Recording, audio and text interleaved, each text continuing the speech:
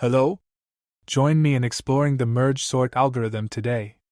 A gem among sorting techniques, merge sort masterfully breaks down lists and then seamlessly merges them in a sorted sequence. Rooted firmly in the pillars of computer science, it's both insightful and efficient. Let's embark on this journey. Join me in observing the merge sort animation. Merge sort functions by iteratively combining two pre-sorted sequences. In this animation, one sequence is highlighted in yellow, while the other is in red. Elements from both sequences are methodically merged into a green sorted sequence, which is twice as large. This process continues until the entire set is organized. The depicted animation showcases the top-down recursive approach of merge sort. However, there are other implementation variations. For example, some start by sorting sequences of length 2, then length 4, and so on, until they culminate in a single, fully sorted sequence.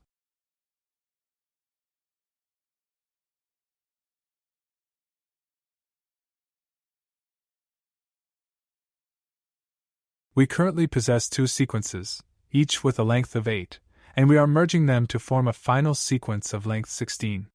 Once this is done, the entire sequence will be sorted.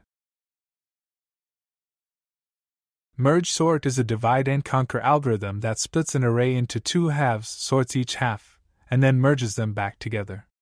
In the merge sort function, we check if the left index is less than the right index, as a single item array is implicitly sorted. If this condition is true, we calculate the middle point of the array and recursively call merge sort on both the left and right halves. After both halves are sorted, the merge function combines them into a single array, merging the two sorted subarrays using the left, middle, and right indices. We want to combine two sorted lists into one sorted list. While there are many ways to achieve this, we'll focus on a traditional method using two helper lists. We use 3 pointers. Left starts at the beginning of the first list, middle points to the last element of the first list, and right at the end of the second list. To keep track, we note the number of items in the first list as N1 and in the second as N2. Next, we make two new lists, L for the first list's items and R for the second's. At the end of both L and R, we add a special value called infinity as a marker. During our main merging process, for each step, we choose the smallest item from L or R and add it to our resulting list. Each time we pick an item, we move our pointer in that helper list forward. We continue this process until both L and R are left with only the infinity marker. It's worth noting that instead of the infinity marker, we could simply track our position in each list to know when we've processed all items. Let's delve into the C++ implementation of merge sort. While there are numerous ways to implement this algorithm, we'll be focusing on its top-down approach. This variant is versatile, accommodating different types of sequences and allowing for custom sorting criteria.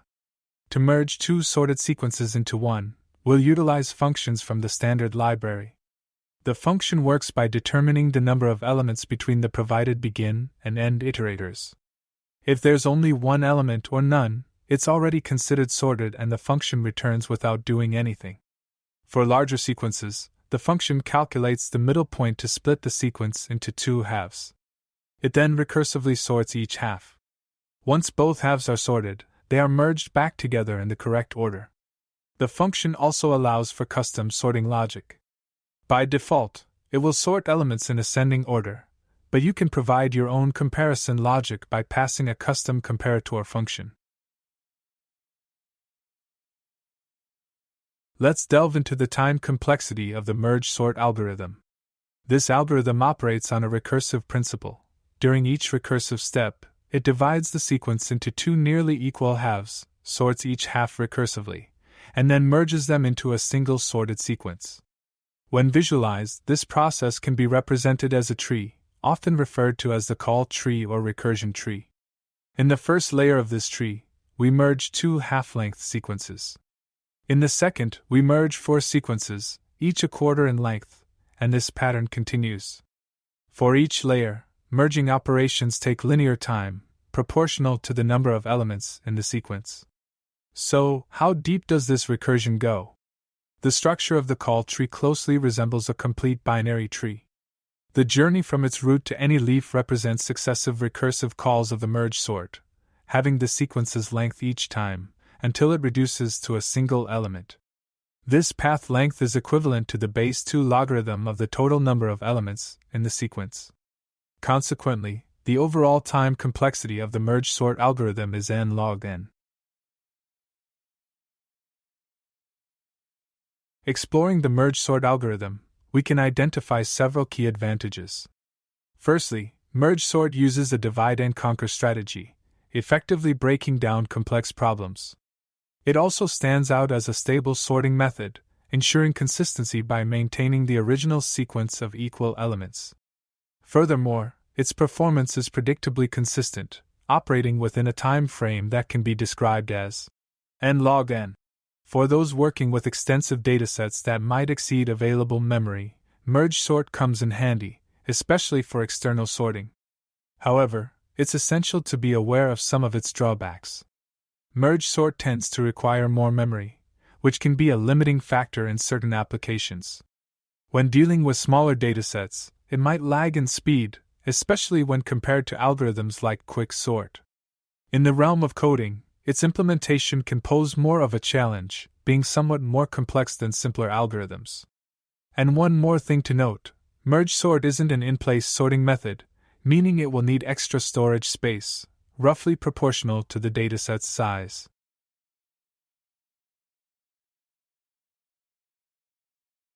Thank you for navigating the depths of merge sort alongside me. Your enthusiasm and thirst for understanding truly inspire. Got thoughts or queries? I'm here to listen. And if this exploration resonated with you, subscribing and sharing not only uplifts my efforts but also broadens the horizon of learning for others. Let's unite in making knowledge captivating.